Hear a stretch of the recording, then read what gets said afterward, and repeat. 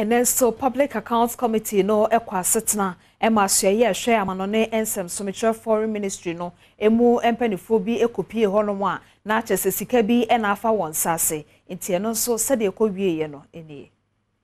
Asoya wo hwe amanone ho nsam so ekopie mu ewo public committee for enimu no ensem bisa bi a wode ma omo ene se wosikasam efemu enema bi atochema ewo ho ne sent wonyi ano na sa sikai eye sika bi ano wode si adan ama reyard mission ene sampi yale na sika mpanyimfo twa ya na sese wode si adan eye America dollar no empemodusia na we mu no wochemu se asoya wo hwe amanone ho nsam so atwetwa sa sikai nanso so adan na sese wosi no hunu hwe opanyina woyi ensem na no emma asoya wo hwe amanone ho nsem so nsem a wodi tuda ene se wonimpefe pasa sa sika ya mpanyimfo kan wasem owura ne din ne Alhaji Sai Sinari ene otwia ma no nanso besine asoya wo hwe amanone ho nsem so ekobia ye sesa adan no wosi a adan biara ne hono ma etwese sika otwia ye no emfaso abaso ne sent necessary dwumtani a wote committee no anim ene mpanyimfo bia ofri asoya wo hwe amanone ho nsem so etutu wonan ekọ enyumeku ahodo a otwetwa sika no ema wo mu ebra mpanyimfo etutu wonanamo no auditors na woka won ho nsɛm a woka ye ne sɛ sika ya woka ho asɛm yi ɛyɛ opepompo smeda ɛtoso miensa wa afia pemienu ani edunsumu ɛna wotwa sika na sɛ wohwɛ enkrata mu pa enyumayeku ahodo a wotwetwa sika no ema wo mu no mpo adechie ansa ne wodwo omatum sɛ wɔyɛ enyumeku wɔ Ghana ne sɛnti asɛmi emu yɛ wrɛ mu pa.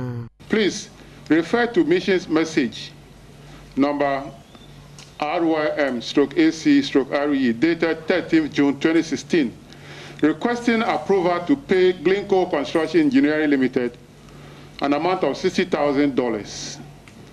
for consultancy services in respect of the construction of a residency for the mission at the diplomatic quarters in Riyadh.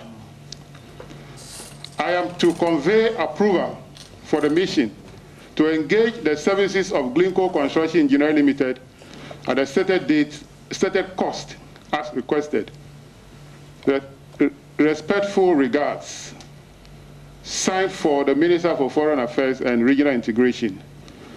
Humphrey C. Ajongba, Director, Estates and General Services Bureau. Kweku aprechum ena woye osoafa be de atwa hwa amanone ho nsem so wono ankasa eyem na hwedwani ewo asante mampon wode to empanyimfo no animu se sesi ara asasemi aba beto wona aso aso don behwe se obehwehwe mu. So there are some differences from the audit team and from the Minister of Foreign Affairs as to whether the company actually was incorporated at the time that the monies were paid. So we are both going back to do our checks, and we'll confirm. So we'll come back to that. In the meantime, the committee has given us some time to come back with the checks and to come and confirm.